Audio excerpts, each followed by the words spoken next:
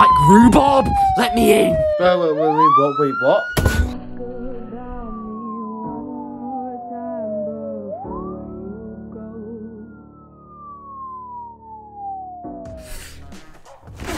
Roblox Twitter is mad at me. Quite honestly, I could say I don't know why, but I do know why. But I don't know why they're mad for the reason they're mad at me for. So, yeah, I don't know whether I know why. Basically, a few weeks ago, you guys will know about the event that went on with the Roblox Zara Larsson concert. You can still see I streamed it on the channel, even though people have rioted against that whole stream. You can see my videos got more dislikes than likes, thanks to the ad revenue. But honestly, it doesn't bother me. These people went off on Twitter because basically with the concert, I said it was rubbish. It was. If you take the Lil Nas X concert, for example, with the sick screen and stuff, you know, got the three-dimensional scanning and just the whole epicness of the kind of like the production. Production was good. However, with this, it was just a video.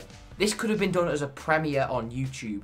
This didn't have to be done as a Roblox event and to be hyped up to waste all our time. Because ultimately, whilst these Zara Larsson stans don't understand the fact that this wasn't for the community, this is purely just a cash grab for her. Like, honestly, for Roblox on their part as well, you know, Roblox isn't fine here. Roblox did this for the money as well, because their stocks go up, their income, I guess, goes up because of the in-game items that fans would have bought. And yeah, it's just quite honestly, the event was shambolic. And a lot of people were saying about how she wouldn't have been able to perhaps go and get the scanning and stuff like Lil Nas X did because of the times. However, the world's actually getting more normal now. Like, the world has been getting a lot better in terms of, you know, travel, stuff like that. The Lil Nas X concert was back in the thick of when the world was going mental. So now more than ever, whilst Lil Nas X I think is in the US already, she could still have done something. It's just an excuse. Quite honestly, they could have waited it off. The production of the event in general was awful. The game was well made, but the event was awful. Like the coolest thing we had was some beach balls. Quite honestly, that was about it. And in the event, maybe I was a bit disrespectful. Like, in the event, I was there, like, you know, is she really that talented? That was wrong of me. That was wrong of me, because of course she is. You know, she wouldn't have a following. If anyone could do it, anyone would do it. But yeah, I do take that back. But with the whole shenanigans about me saying something about auto-tune, I read out my chat when I stream. I engage with my viewers. Somebody took a clip out of context of me reading the chat. Someone in the chat went, oh, we love a lot of auto-tune. I was just reading out my messages, just read them out loud. I don't even think about what I'm saying. Maybe I should. Maybe that's, again, something for me to improve on, you know? Something to take out of this. It is partially my fault for saying this, but even so, you can see the context. If context is given, what I said isn't wrong, and this is purely just her taking what I said out of context.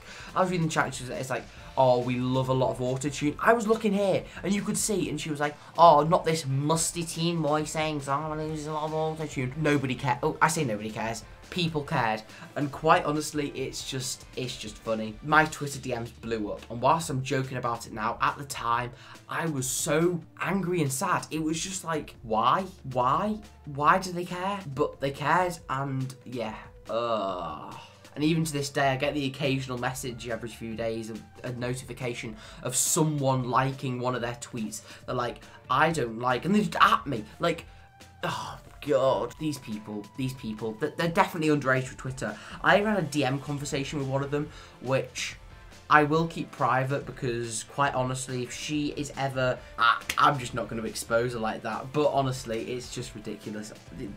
They're probably going to see this video. If they see this video, like, I'm sorry for the bad stuff I said, but you did overreact. And I get that a lot of you are probably under the age of 10 years old. So, you know, I've got to be careful what I say. So, you know, I can't just go, you. Like, that's just not allowed. Ugh. But anyway, moving on with some extra stuff. This is not a normal video. I just thought it is quite funny what happened, and I thought I'd share it with you. There's not much else to say on that topic.